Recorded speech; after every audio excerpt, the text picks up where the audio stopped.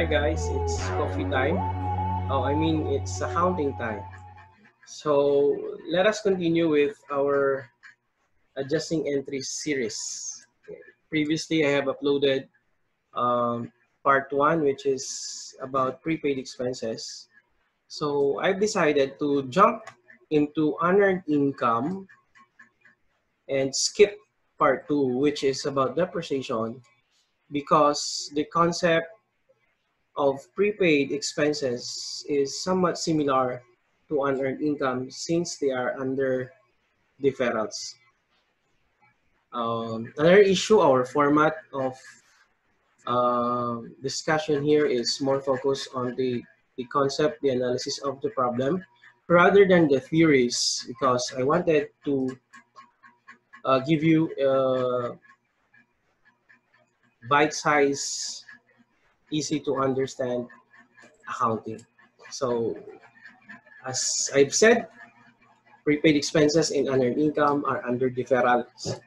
So when we say deferral, we defer the amount into a balance sheet account and later it is moved into an income statement account. So simply stated, when you defer something, say in expenses, it stays here in the asset account, which is a balance sheet account. So we defer under a balance sheet account and later we transfer it to an in an expense account or an income statement account once it is expired. Likewise, when we recognize income, so it stays in a liability account, balance sheet account, until it is earned.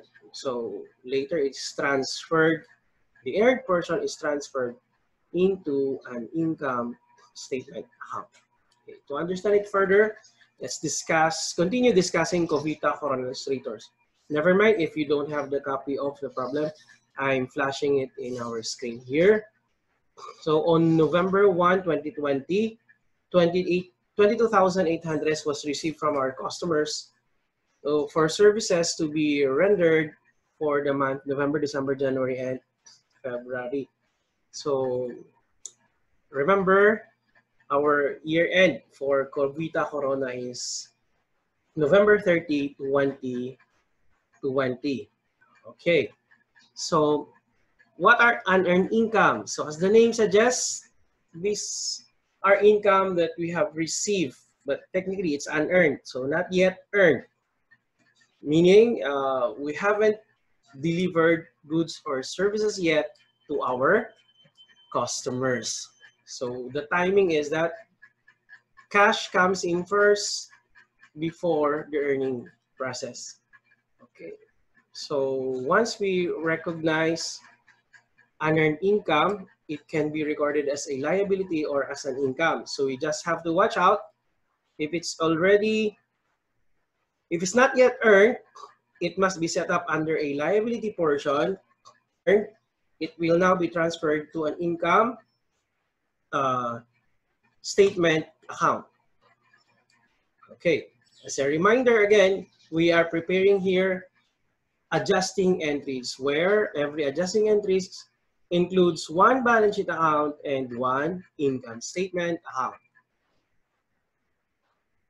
So unearned income, the customer paid us 22,800. That is good for 4 months. 700 here applies for 4 months. But remember, November 30 is our year end. So how do we record this? Prepaid expenses has 2 methods. Unearned income has also 2 methods of recording unearned income. One is liability method, and another one is the income method. So under liability method, the whole thing is recorded under a liability account. Unearned service income is a liability account. And under income method, the whole thing is recorded under service income. So the whole 22,000 is recorded as a liability once we receive the 20,800. And if we opted income method, 22,800 are all recorded as service income regardless if it's not yet earned. So initially, we recognize the whole thing as service income. At the end of the year, so again, we have to reminder, we have to take out. If we record it as a liability, we already earned a portion of that. So you have to transfer it into an income statement account. Likewise, if we opted for an income method, some of these are not yet earned.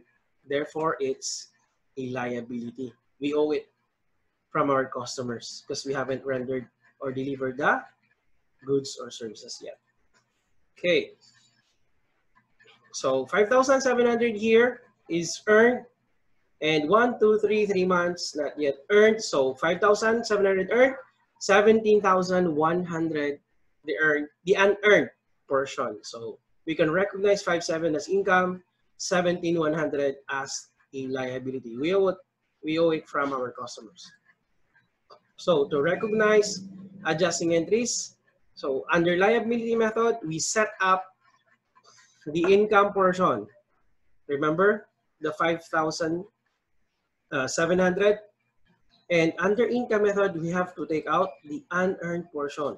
So we have to set up the liability. Okay, so we earned 5,700.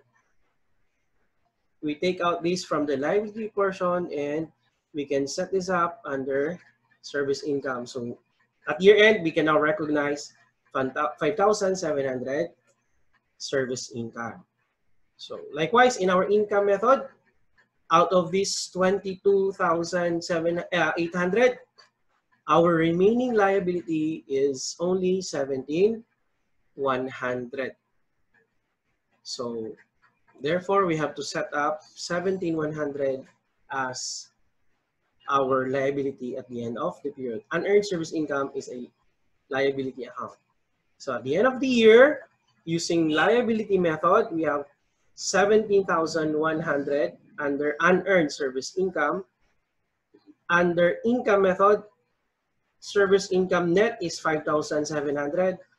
Unearned service income, 17,100. Again, that's the effect of adjusting entries where whether you choose the liability method or the income method, after recording these adjustments, the yellow portion, you will still have the same balances. So 17,100 here under liability method and 17,100 here also under income method. Likewise, service income to be recognized at the end of the year, 5,700 under income method and 5,700 also under the liability method. So to wrap this up again, our adjusting entry under liability method is we debit unearned service income 5,700. We are recording for the earned portion rather. So under liability method, we recognize the earned portion. Under income method, so debit service income, credit unearned service income. So we set up the unearned portion. Income method, the adjustment is the unearned portion. So thank you for watching, and hopefully we will see each other soon in our succeeding accounting tutorials, math, and engineering. Please do subscribe to help us inspire to do more videos. Thank you very much.